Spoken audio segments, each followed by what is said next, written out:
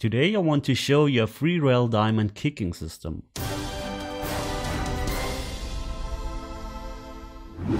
Well, this is the first system that I've actually learned when I started playing seriously. It's very easy to understand and to apply. I assume most players already know that system, but I'm also sure that beginners and even some average players haven't heard about it. Just a few indications. In this system we have 3 reference shots or lines that I will show you first, and then I'm showing you how to easily apply if the cue ball is not on these reference lines. So let's start. Reference line number 1. We assume the cue ball is somewhere on the line that is drawn from the corner pocket to this diamond. All we have to do now is to play the cue ball exactly towards the diamond with high left. It's very important that you play every single shot in this system with high left in order to work. And if we're doing that, the cue ball should travel exactly along this path and will drop into the corner pocket. And as you may notice, the cue ball will on its way hit the rail very near to these diamonds and then go exactly towards the corner pocket. So let's have a look. So the cue ball is on the right line and I am aiming exactly towards the second diamond. Remember, play the shot with high left.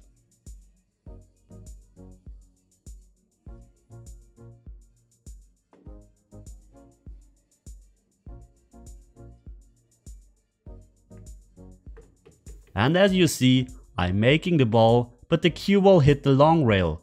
So I'm double checking to see whether it's the fault of the table or if I did something wrong. And I hit the exact same spot on the long rail. And that's because every table plays different, of course. Usually aiming towards the second diamond works on most of the tables. But depending if the cloth is very new or very old, or the rails are harder or softer, I have to adjust just a little bit.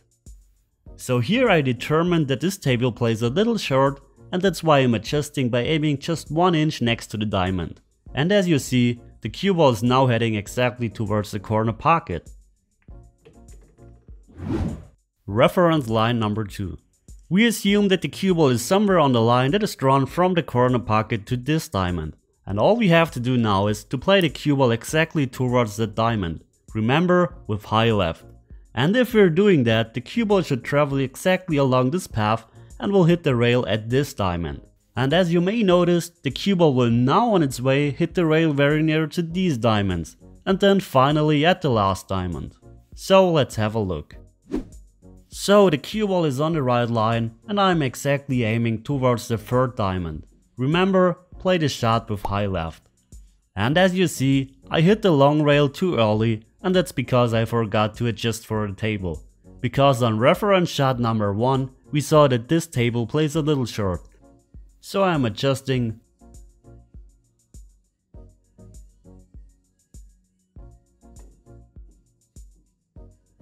And I not only hit the 5 ball, but also made it.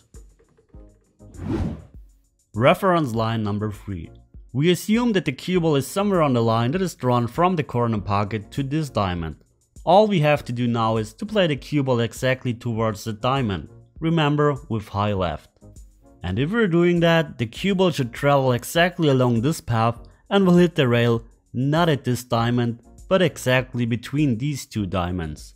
And that's because the cue ball will now travel to this imaginary diamond if we extended the table, and therefore will hit the rail at half a diamond.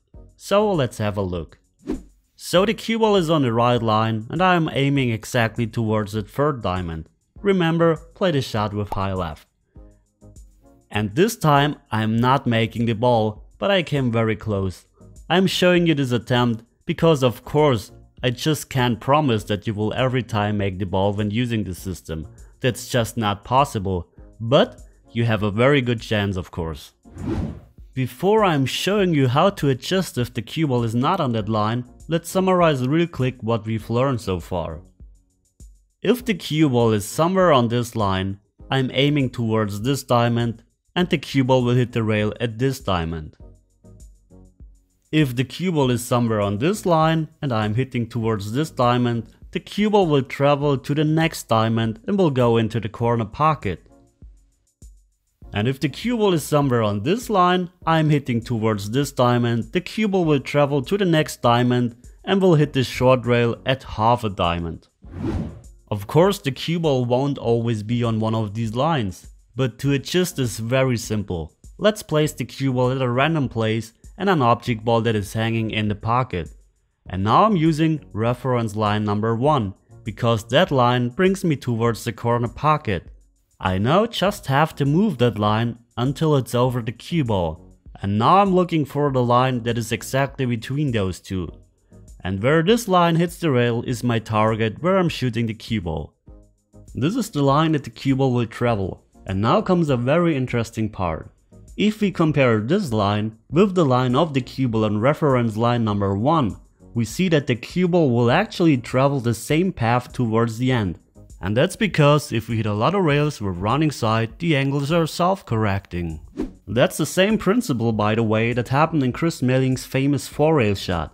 I don't say that this shot is easy, but I saw a few people recreating the run, and the easiest shot to recreate was actually this 4-railer because of the self-correcting angles. But now let's get back to our topic.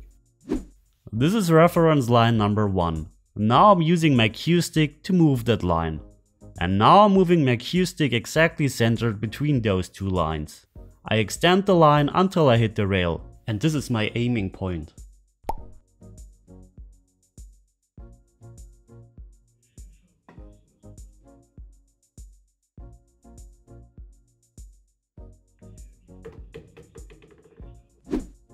So now the object ball is not hanging in the pocket, so I'm using reference line number 3. I'm aiming towards that diamond and move my cue stick halfway. I imagine the line, adjust for the table, and I have determined this point on the table to hit. I hit the cue ball with high left, and I made the 5 ball. And in the last example, of course I use reference line number 2 because the object ball is next to this diamond. Again, I'm doing the same thing, adjusting a little bit.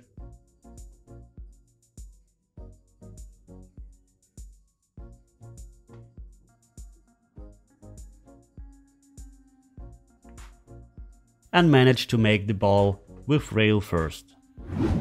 The object ball of course won't always be exactly on one of those spots that I was showing you.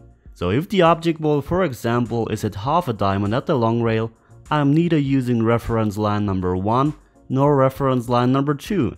I'm using the line that is exactly between those two, because this line will bring me half a diamond to the short rail of course. So you can easily adjust depending where the object ball is placed. And the object ball also won't be exactly on a rail all the time.